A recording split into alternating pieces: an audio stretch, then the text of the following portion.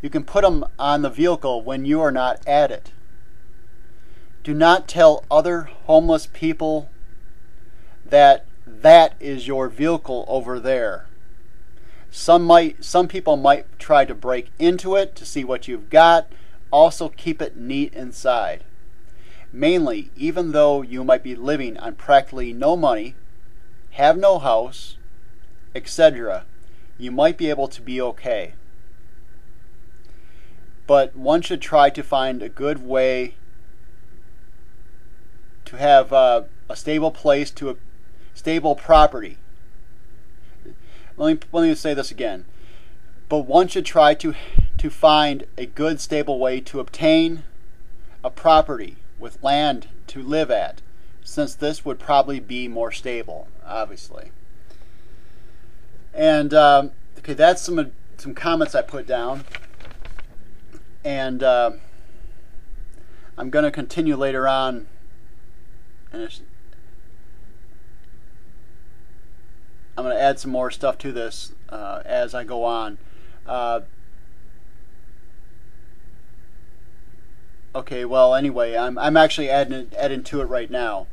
Oh, never mind. Actually, I'm not actually adding to the comments. I'm actually just want to say some more stuff. That's what I was meaning to say. I'm actually want to add some more information to this video, and here I go. Okay, on this page, it said there's some notes you might want to take. P.O. boxes would be nice to have, especially if you have a group. All of your group can send their mail to the same P.O. box, and a P.O. box might be $3 or $4 a month. A small private lockable storage space would be nice. There's different options with that. I've seen at least 2.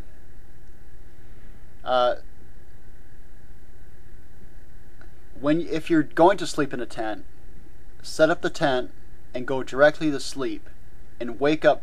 And you're probably only going to sleep about 6 hours. You don't want to have the tent up for 12 hours a day in some park somewhere. Especially if you can't sleep in the park, you get ticketed. You can't sleep in the park. Okay, you just got to make sure you're not like setting up house there. You know. Anyway. So if you can sleep for 6 hours and then unpack the tent later, then sleep 6 hours, then unpack it, unset it up, pack it up, and then, in other words, pack it up and put it back in your backpack, and you're on your way. And you can also possibly sleep on a beach if it's legal at night. You can obviously sleep during the day. And if you're doing this, you want to have a partner. And if you have a group of 4 or 6 people, you can have a lookout.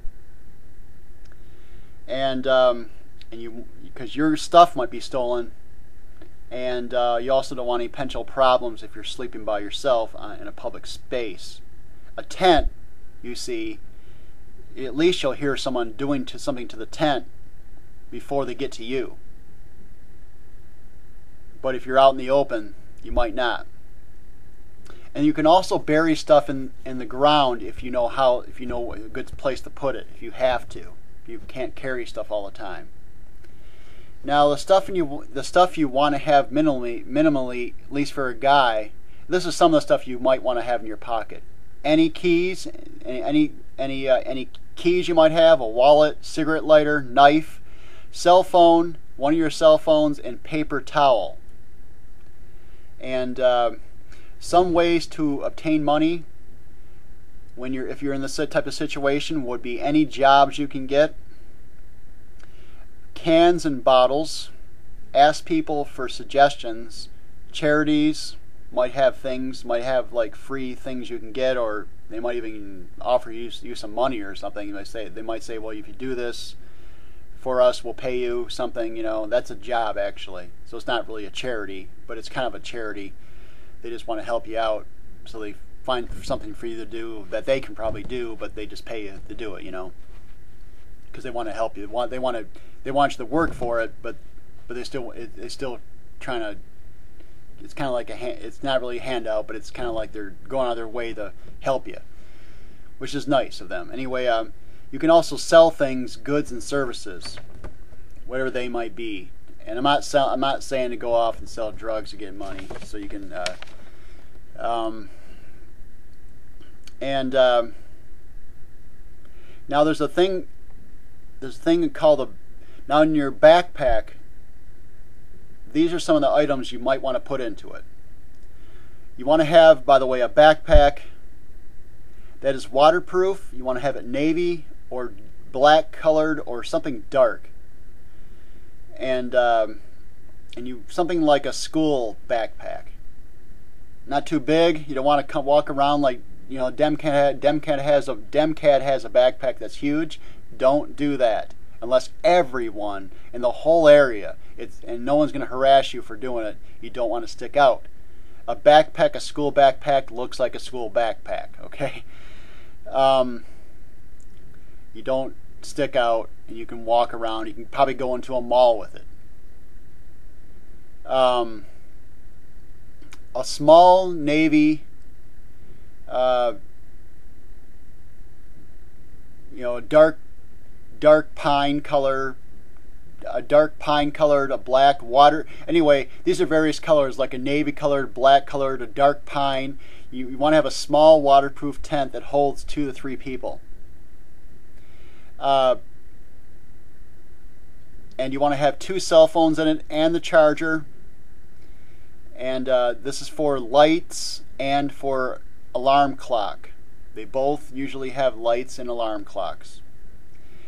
You want to put your iPod in it, you know, and all that stuff that relates to that. And if do you know what a flash drive is? One of those little cigarette type things you plug into computers. You can hold a lot of memory on them. You can use you want to have 2 or 3 of those that can hold important information on them. But you also want to back up the information. You can also back it up by using email. You can have 2 different email addresses, and you can send the information as attached files to yourself from one email address to another. But mainly you want to try to keep most of the data in your memory, so you don't even have to have it stored anywhere. You might want to put some thin sweatpants, maybe a couple pair, t-shirts, socks, underwear, small towel. And you'll probably only want to have 1 towel, so you're gonna have to dry this somewhere. But if you have a gym, you might want to, you could hang it in the sauna or something, so maybe it'll dry for you. Or if you're out camping, when I mean by camping, if you're out with your backpack outside, you might even want to consider hanging it on a tree or something like that. Might look weird, but you got to dry it, because you can't have it smelling, because you got to dry that sucker off. And you might only want to have enough clothing for 4 to 5 days, because you can only carry so much. You want to have your so you're gonna have, but if you got 2 people, you can wash every 4 to 5 days, and that's about a load of laundry. You're going to need money for the load of laundry and to dry it. Doesn't cost too much if you get a decent place. And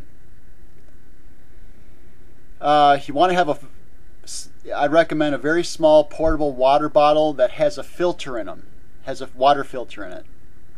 City water, you probably know what I'm talking about with some of that city water. Sometimes you don't want to drink it, and a company named Brita actually made one. I'm not sure if they still make it anymore. And you want to put dried food in your backpack. Nuts, fruit, dried fruit, some grain. You can also obtain in the wild, or you can purchase it. It's a thing called mint. It will freshen your breath. You don't want to walk around and gross people out with your breath. If your breath smells bad sometimes or something, especially after eating some of those nuts. And you can also keep fresh fruit and vegetables in there. Now you want to put scissors and thinning scissors. Thinning scissors are used to thin your hair if it's thick. It's something that people who cut hair sometimes use on people if they have thick hair, and the person wants his hair not as thick. If anyone in your group knows how to cut hair, that person can cut everyone's hair and hopefully can teach other people to cut hair too, so everyone can have their hair cut. And you want to have baking soda, toothbrush, comb, razor and razor blades, floss, bar soap, nail clippers for your feet and for your fingernails. You want to use non-opening safe containers.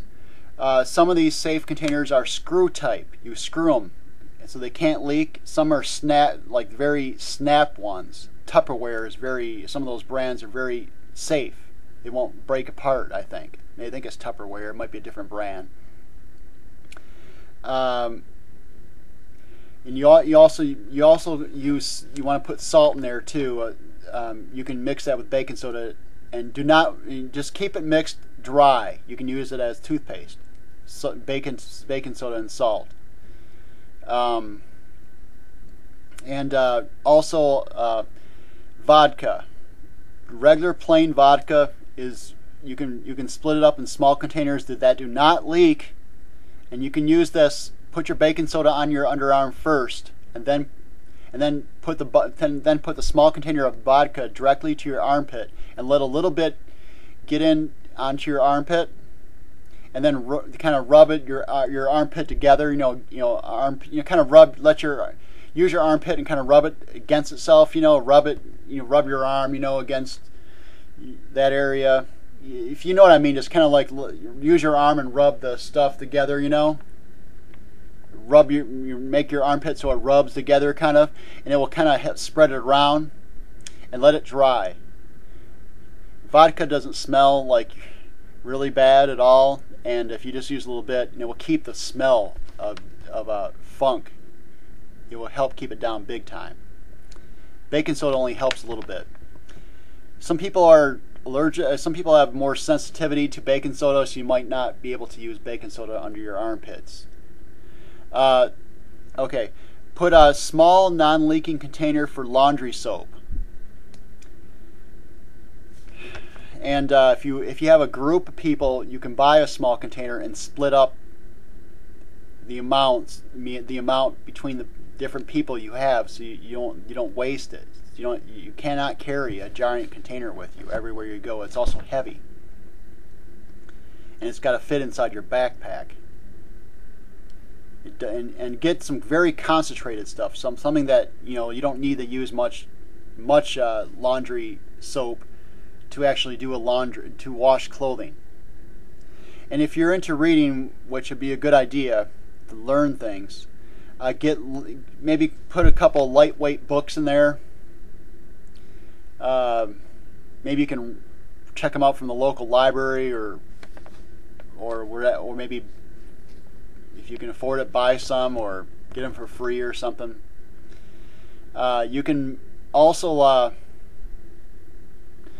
go to local library and check, read there. And there's also you can also, if you have some books and you can't carry them around, you might be able to put them in the local library, and hopefully they'll put them on their shelves so you can actually go there and read your own books which you donated.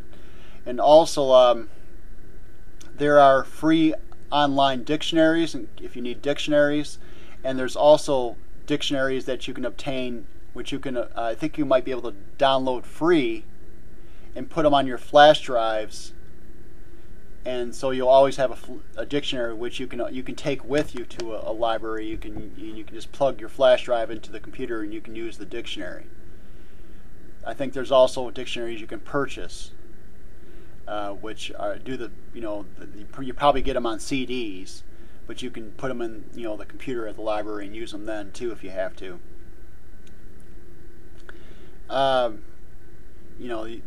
You can. What I'm trying to say is that you can buy a dictionary that comes on CD only, compact disc, and then you can carry it around or wherever. Carry it around. You can take it to the library and look at it on a computer there.